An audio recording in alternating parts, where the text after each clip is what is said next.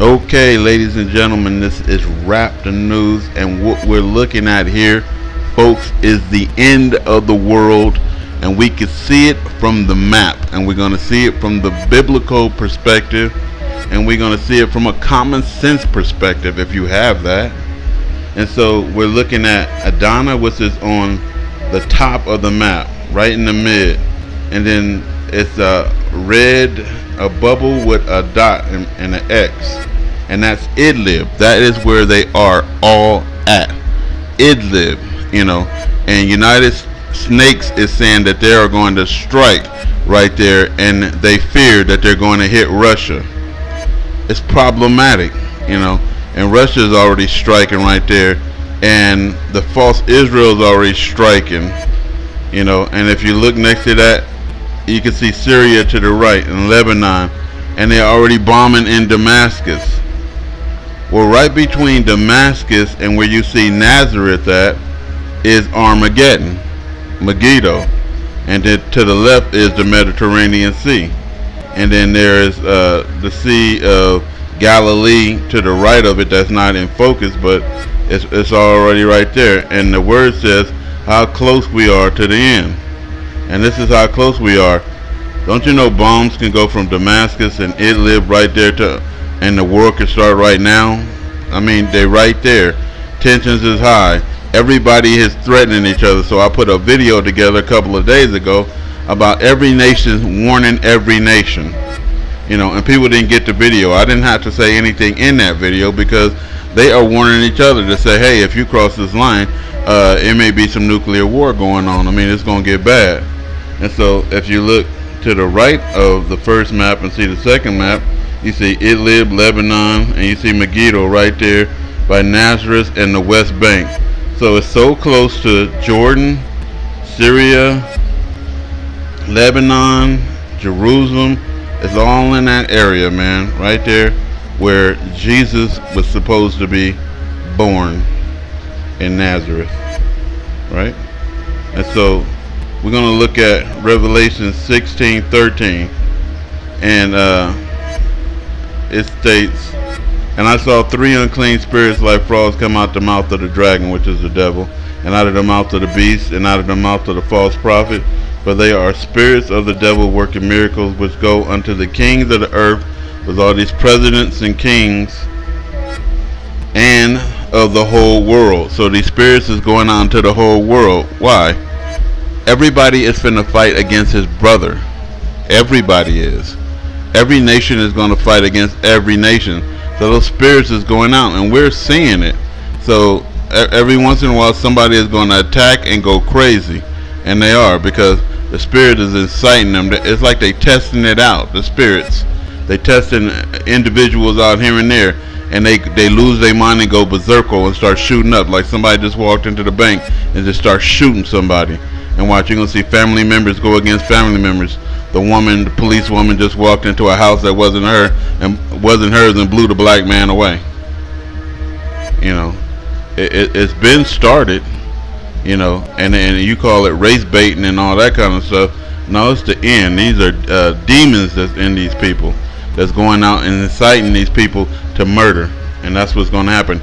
Everybody is going to murder. And someone said in the end time, in his dream, that it'll be people walking around and stuff like that, and basically he said he could tell that a demonic spirit went in there, the person, and they wasn't the same. And he said the only rationalization of the person is to kill for survival.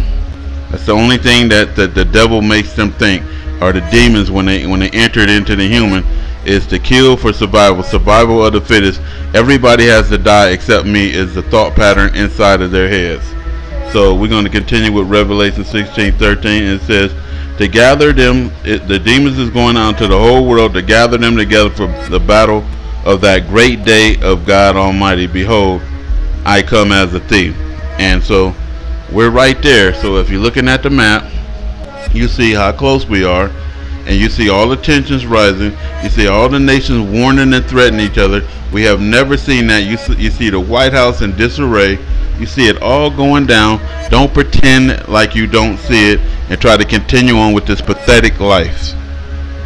Blessed is he that watches. So we see it. I'm showing you. I'm watching. You know, and keepeth his garments, and that means you stand on the straight path. Lest he walk naked and they see his shame. That means you get humiliated because you exposed. And he gathered them together into a place in Hebrew tongue called Armageddon, Megiddo, right? And that's where they are, right between Nazareth and Lebanon and Israel. It's right up in there, you know. And Idlib, that's where they at. And the seventh angel poured out his vial into the air. And these are the things that's happening and getting ready to happen. I mean, it's going to go down quickly. All God got to do is say the word. It's done, and that's what's going to happen. And there came a great voice out of the temple of heaven from the throne, saying, "It is done." It's done. What? It's the time of the Gentiles. It's the time that the dead is getting ready to be raised. We right here at the mark. So it's like we've been racing the race, and now you see the finish line. How long is it going to take for the racers to get to the finish line? That's where we at. And there was voices and thunders and lightnings, and there was a great earthquake, such as was not since men were upon the earth. So the biggest earthquake that ever happened in the history of the earth is getting ready to happen. So mighty an earthquake, and so great, and the great city was divided into three parts, and the cities and the nations fell, and great Babylon came in remembrance before God. So God said he's going to tear it down, and not one wall is going to be standing, and no mountains is going to be standing when his foot is going to touch the Mount of Olives that is going to go north and south. It's going to be a pole shift. To give unto her a cup of wine of the fierceness of his wrath. So America is finna pay and pay hard. Every island fled away, all around the ring of fire, all these islands, you know, California, all of them. And I'm in California, but I don't think I'm going to be a part of that. And the mountains were not found, and there fell upon men a great hail from heaven. So if you look in Ezekiel 38:22, you're going to see that God said, in this time he's going to rain down hailstones, brimstone, and fire from heaven. And it's going to be plagues, pestilence. And every stone about the weight of a talent. And they considering these stones is coming down to be 70 pounds. And they're going to be raining down hard. They're going to pound to powder, like someone said.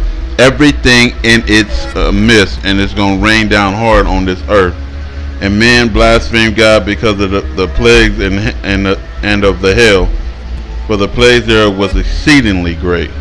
So it's going to be the worst day ever. The day of the Lord cometh. And we are right there and we're looking at it. This is how close you are to meeting your maker. While people playing around, and I keep trying to say, I read it yesterday. If you watch my video yesterday, it's going to say that basically God is going to test your sin by fire. If you have sin within you, the fire is going to burn you. The meteorites is finna pierce you and burn your ass. It's going to burn all that sin out of your ass. And some people, all the people of the war, when that war start, they're going to sink down into the earth with their weapons, says God. With their weapons of war, they're going to sink right down into hell. And Pharaoh and all of the people that came before is going to be down in hell waiting for their asses. And this is how serious everything is. You're at the end. You shouldn't be gay. You shouldn't be carnal. You shouldn't be slutty. You shouldn't be stealing. You shouldn't be raping. You shouldn't be a molester. You shouldn't be lying. You shouldn't be arrogant. God hates arrogancy. All this high self-esteem ain't nothing but arrogancy. You should be humble, and you should desist from sinning, period. This is Raptor News, and I'm warning y'all, man, this is where we at. We at the end. Peace.